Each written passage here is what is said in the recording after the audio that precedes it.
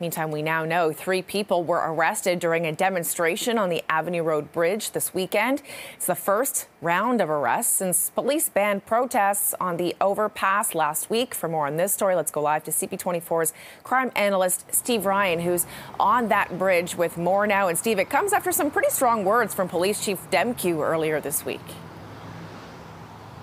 Yeah, that's right, B. The police chief had made it known that if you were going to come to this overpass to demonstrate the overpass on Avenue Road near the 401, that you could face charges and/or arrest as well because of a couple of reasons. When the police facilitate any sort of demonstrations, they have to weigh the rights of the demonstrators to demonstrate lawfully, and they have to weigh the rights of all the other citizens in their city who aren't demonstrators. Do they feel safe? Is there perception that they don't feel safe? And do they have the right to move around unimpeded? So every time you have a demonstration, the police facilitate and they observe. And oftentimes, if demonstrations go on over a period of time, what happens is sometimes they cross over into civil disobedience, breaching municipal bylaws, provincial laws, and criminal laws. So what the police do is they will warn.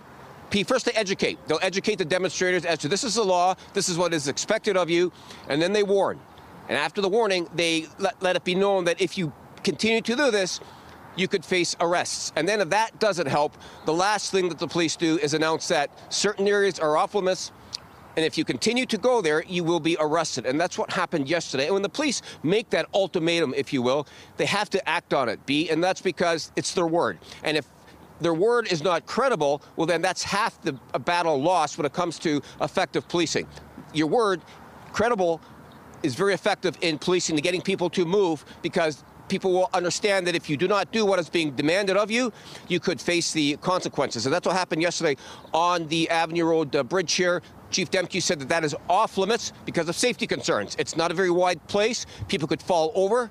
Things could be dropped over the edges as well, flags, placards, any sort of other objects. And if there's a dispute between groups, somebody could accidentally fall over and onto the 401, and that part of the 401 is very, very busy. So as a result of community safety being paramount, and as a result of people testing the police resolve by showing up on this bridge when they were told not to, 3 people were arrested. 1 person is facing a mischief charge, most likely because, and this comes from me, not from the police, most likely because they were blocking a sidewalk. And when you do that, you prevent people from using that property when they have a lawful right to use it. And 2 other people were charged with obstruct police, most likely because, from the video that I saw, when the police were going to effect an arrest, those 2 people that may have been charged may not have gotten out of the way when asked by the police, may have impeded the police from executing their lawful duties. And this is why there's 3 people facing charges now.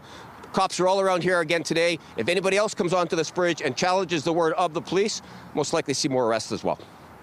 I'll send it back to you. Yeah, interesting to see if they back off after these 3 arrests were made. CP24's crime analyst Steve Ryan reporting live this afternoon. Steve, thank you.